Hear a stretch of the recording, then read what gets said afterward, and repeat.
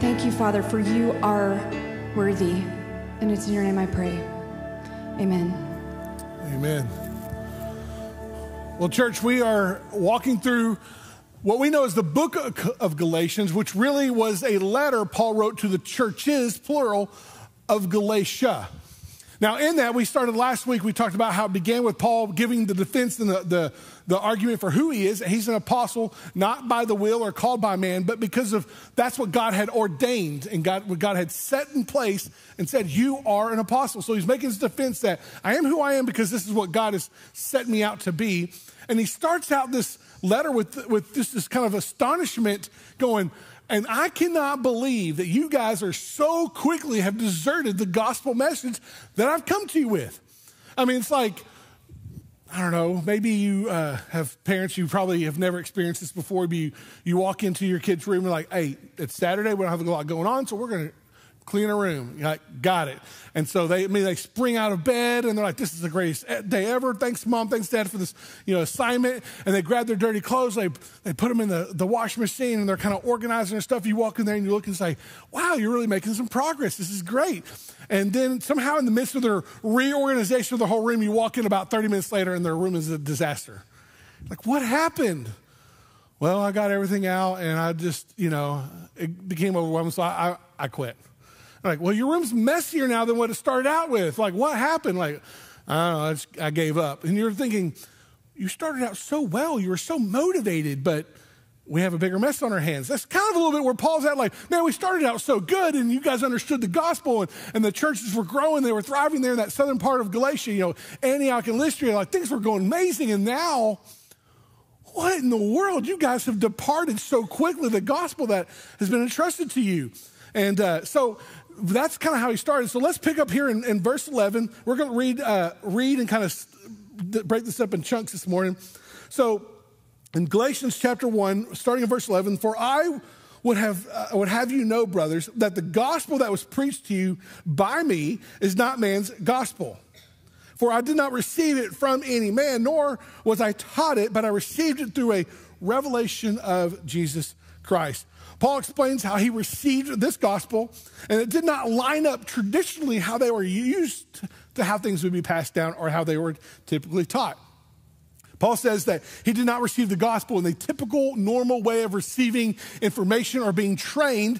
He received it by revelation of Jesus Christ. Now, this was a direct kind of a slap in the face or kind of a moment to the Judaizers because they were constantly always sitting under different people and different teachers to learn, and that kind of they prided themselves a little bit on who they would sit under or what they would do. And so the Judaizers at that point where they're like, what do you mean? It's almost like, a preacher comes up there and he's like, yeah, I haven't been to seminary. And like, what? You're a pastor and you've not been to seminary? Like, man, the things I've learned, like, I just read from the scripture and the Holy Spirit. And like, but surely you've been to a Bible college. Like that's kind of how it's kind of taken this moment. And just for those, people who are really caught up in that, yes, I've been to college. Yes, I've been to seminary. So, just like, but Paul's like, I didn't learn it from man. I didn't go to some seminary. I didn't go to some Bible college. I didn't sit under this great professor, but I've met people and pastor before. They're like, oh yeah, I went to this seminary and so-and-so, they were, Dr. So-and-so, they were my professor. I'm like, yeah, he was your professor and he was like 700 other people's professor that semester too. Like all of a sudden, because you took New Testament through this guy, like you must really be close to Jesus now kind of a thing. And that's kind of how these people were set up. That's kind of how they thought.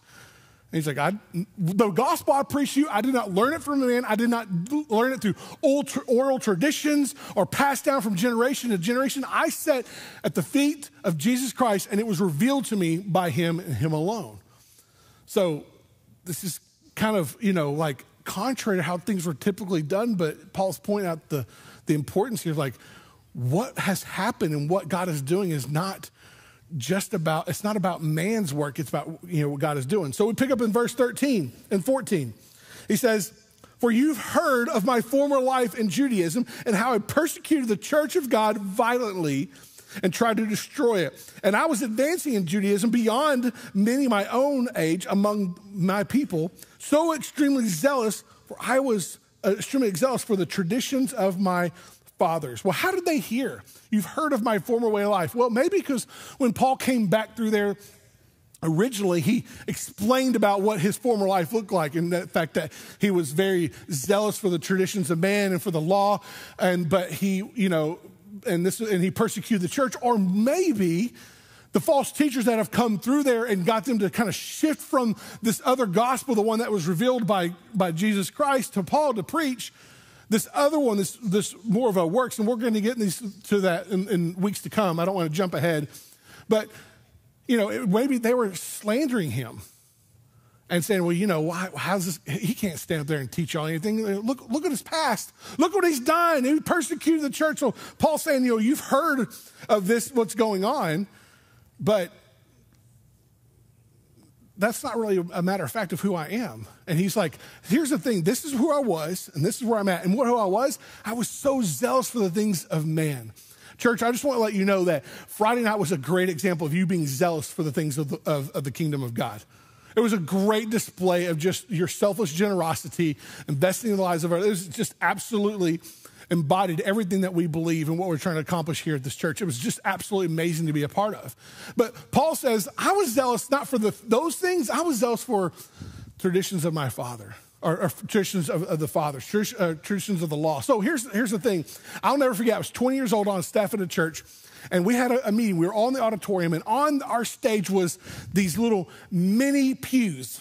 That's what I called them. So I was educated. They're not called mini pews, M-I-N-I pews. They're called deacon pews or deacon benches. I was like, oh. So as a 20-year-old guy in the ministry learning things out, my next question was this. Why are they called deacon benches? Because no one sits on them, especially our deacons. Like maybe if for some reason the guy goes along in announcements, the worship guy may sit down a couple of times, but no one really ever sits on those. Why are they on stage? Well, they've always been there. So again, me being the young idiot on staff, I said, well, if we're needing more space on stage, for the worship team and that kind of stuff, why don't we just take them off and move them in the back? Everyone loves to sit in the back of a Baptist church. What if we just set them in the back? And of course, everybody went, that's a great idea, Paul.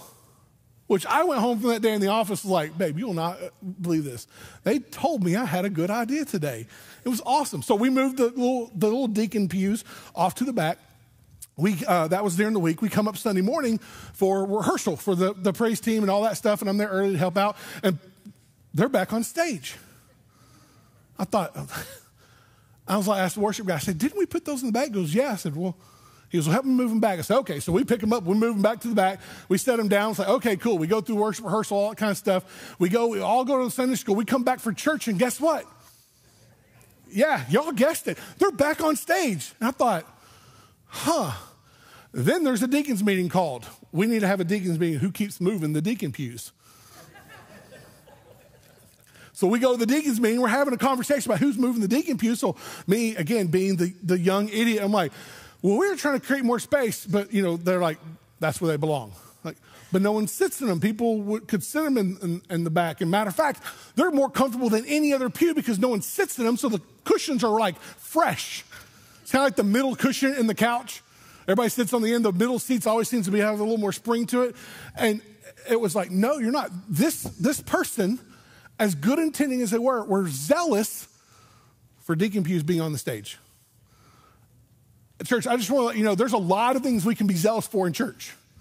Here's what I would love for us to be zealous for. Things of the kingdom. Zealous for Jesus. And Paul says here, he's like, man, I was so passionate about the wrong things. But no one could hold a candle to my passion because I was advancing beyond everyone my age. I was so zealous for the traditions of the fathers. I was so zealous for things that didn't have eternal value. Guys, I can tell you Friday night was a display of our church being zealous for the things that do matter. I've had multiple people come up to me today and say, someone is even like, hey, we're brand new to the church. We're just visiting. We're not even members, but we showed it because we thought that was a great idea. Got to sit next to one of the family members and explain, I don't really know a whole lot about the church, but I'm here and this is great. And it was just an amazing experience. It's just an amazing thing to do. And so Paul says, this is what is happening. This is my part of my life. But he says the church of God. If you look at that and you're looking in Greek, that word church was what we kind of typically say capital C church. Like we're Bulverde Baptist Church, but then there's the global, church of God. That word church in Greek is ekklesia. It's actually two words that can create one word in Greek. Ekklesia, it means ek, and I'm going to get the other one, kaleo, which means to call. One is to out of, and one is to call. So basically, ekklesia means those who were called out. Think about that one. Now you see when we end our services, we say you're sent because we're called out. The church, the ecclesia, we're called out. We're the called out ones. So that being said, Paul says, here's what's happening. I received this, not a revelation of Jesus Christ, or I received this through a revelation of Jesus Christ. And you've heard of my former life and I was zealous for the wrong things. Now let's look at verse 15. But when he had set me apart before I was born and called me out by grace, was pleased to reveal his son to me in order that I might preach among the Gentiles. We'll stop there for a second. When you see the word but in the New Testament, almost always I look at that as God at work. It says here, I was extremely zealous for the traditions of my father, but when he who had set me apart before I was born, God was at work, but God was at work. For the wages, Romans 6:23, for the wages of sin is death, but the free gift of God is eternal life through Christ Jesus our Lord. When you see that word but in the New Testament, it is most always looking, and you say, God was at work here. God is at work. He's doing something, but God. So now you may read that and kind of go, all right, hold on a second. He set me apart before I was born. He called me by his grace. He was pleased to reveal his son to me in order that I might preach among the Gentiles. What? That sounds a little confusing to me. It sounds like, like it's already set in stone, like Paul didn't have a choice. There's no free will. I thought man had free will. And here's a little side note theology lesson this morning. I believe all mankind is corrupt and is in need of a savior. No one can save themselves through their own works, nor do I believe anyone is pre-saved prior to birth. God loves all mankind, has made for all of them a way to come to know him. God loved the world that he gave his only son, that anyone or whosoever would believe in him would not perish but have eternal life. God loves everyone and has made everyone to know him. He's given out that call for people to know him. Some will reject that message, that invitation of salvation. Some will accept that invitation of salvation. And some will do it and yet still struggle and live in rebellion or because of their pride or a lack of faith. You say, well, Paul, if God knows everything and yet we still have the opportunity to choose, how do those things kind of coincide? That's made my brain hurt. Can I just be honest with you today as your pastor? It makes my brain hurt too. But this is how I've come to kind of rationalize or understand or kind of get hold on something that is bigger than me, and it's supposed to be bigger than me because it's God and of God. Yesterday, I'm sitting down flipping through the channels, and I'm like, finished watching the Smith Valley game, and so I flipped through the channels, and I'm like, the Cowboys are playing. Sweet. I'm going to watch the Cowboys. Now, how my wife knew this, I don't know, but she goes, I thought they played last night. Like, I'm the dude in the house. Like, I'm supposed to know when the Cowboys play, right? Nope. I'm like, cool, they're playing on Saturday afternoon.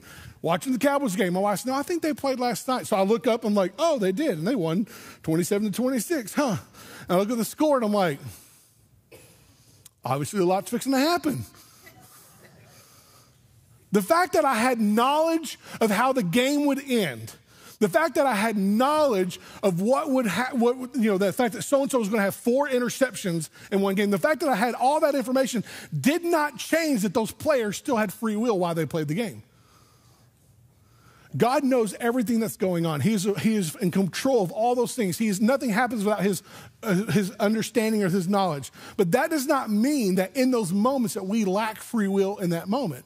So just because I knew the outcome of the game and I knew someone's going to have, throw 4 interceptions, did not change the fact that those things are still happening in a moment of free will. I just had knowledge outside of the current reality in that moment.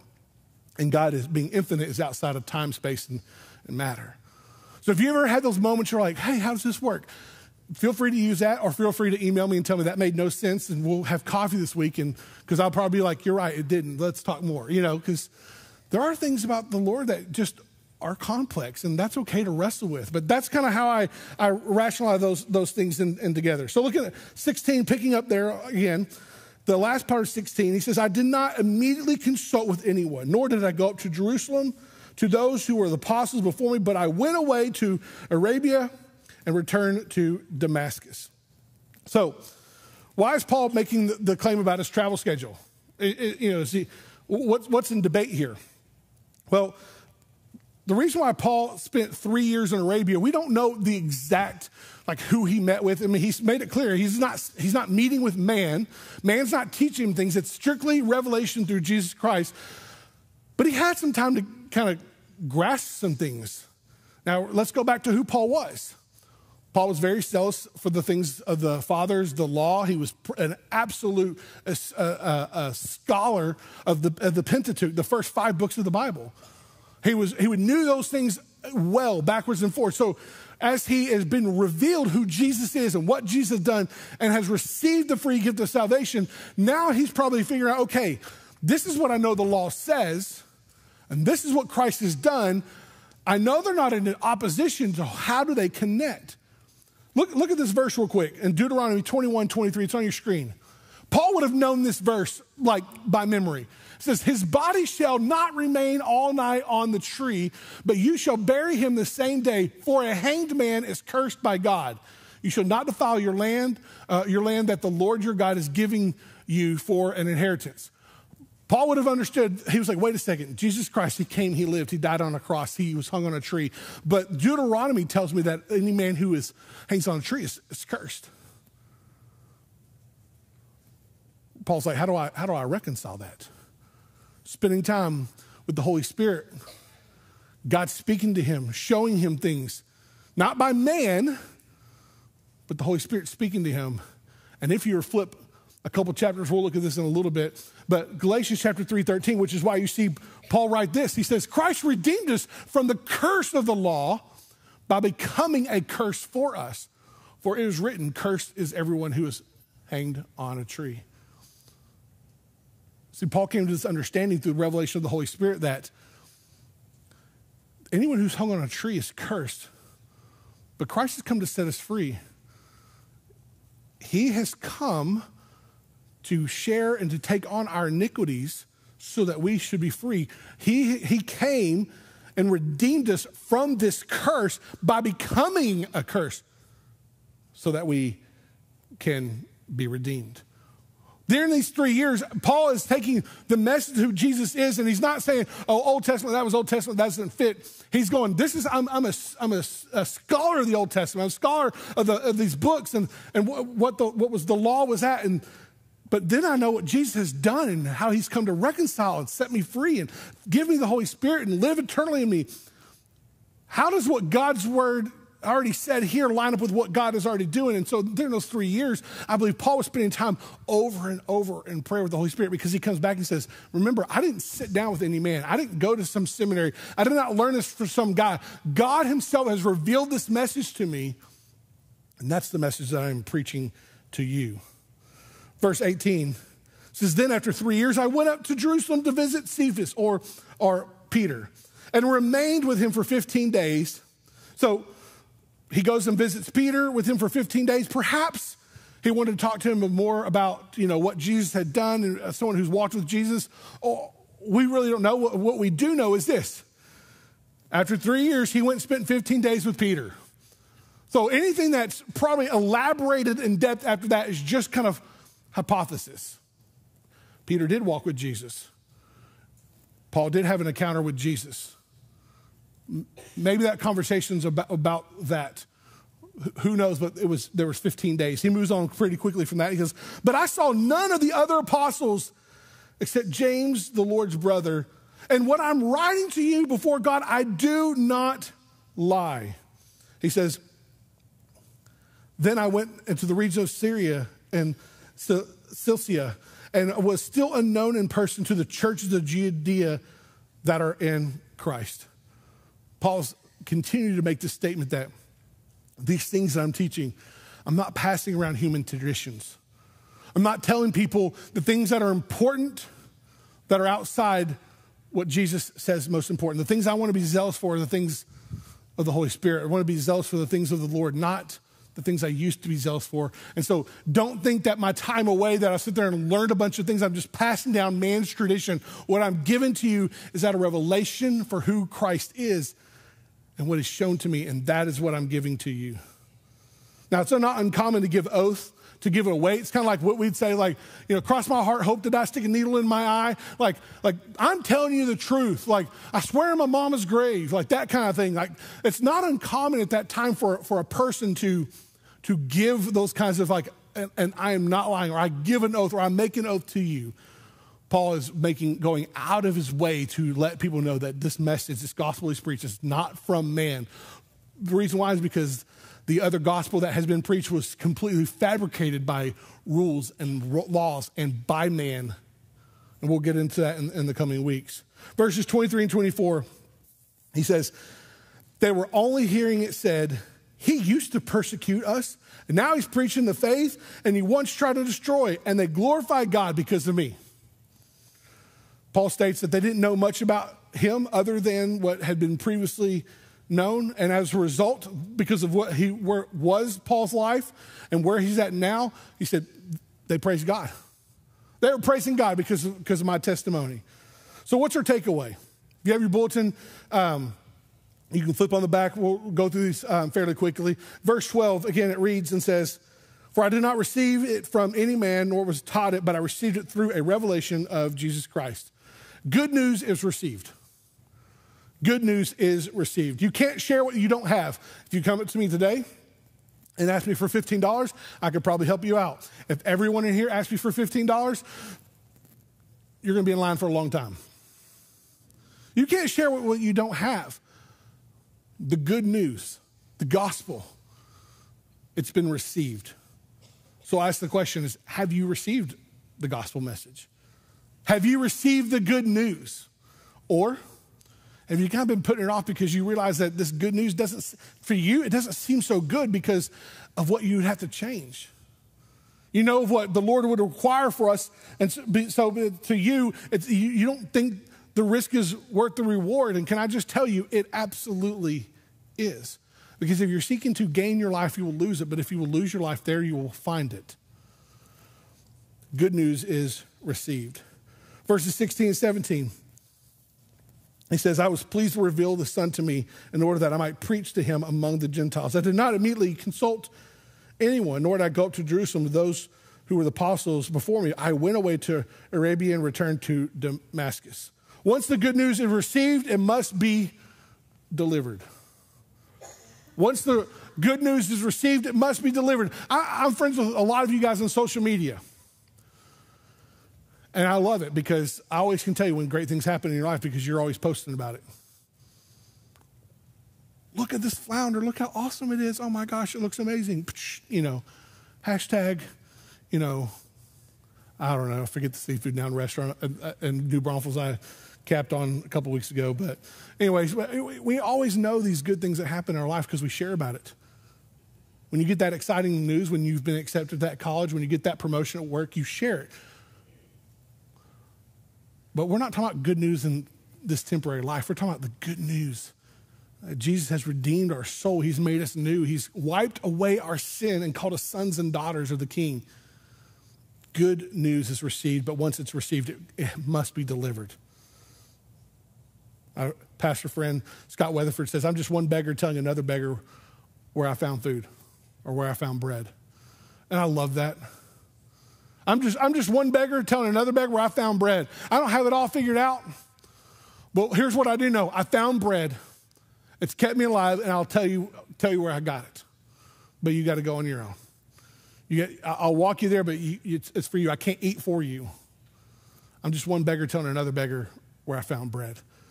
Church, if we've received the good news, I can tell you that the responsibility, the calling for us as followers of Jesus is to share the news. Once it's received, it must be delivered.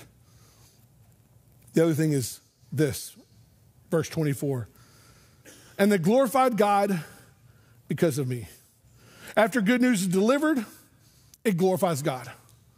After good news is delivered, it glorifies God. I love Matthew 5:16. I quote it several times throughout preaching, which is, let your light shine before men. Let them see your good works and glorify your Father in heaven.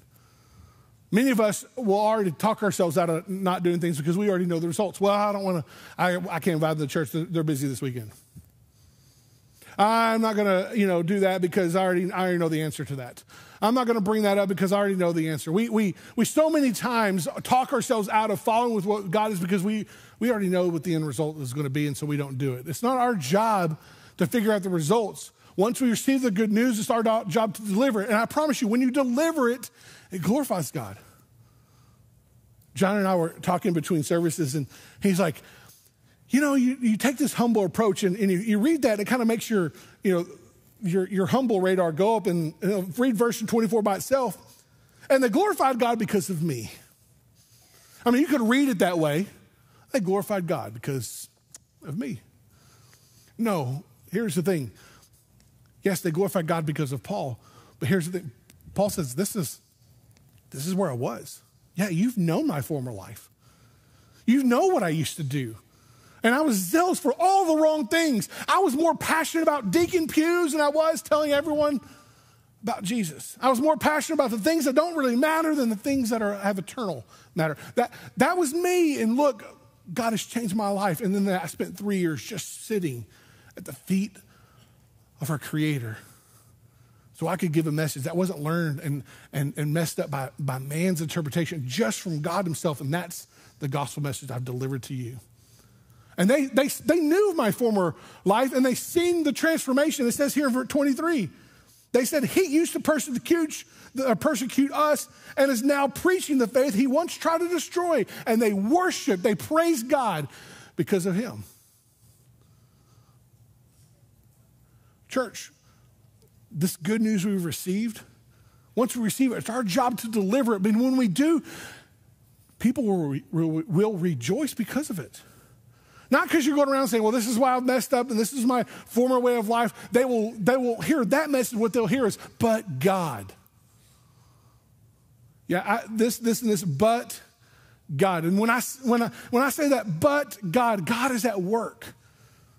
Church, when's the last time we shared our but God story with someone? When's the last time we sat down with someone and said, this is what was going on, and when I thought all was lost, but God.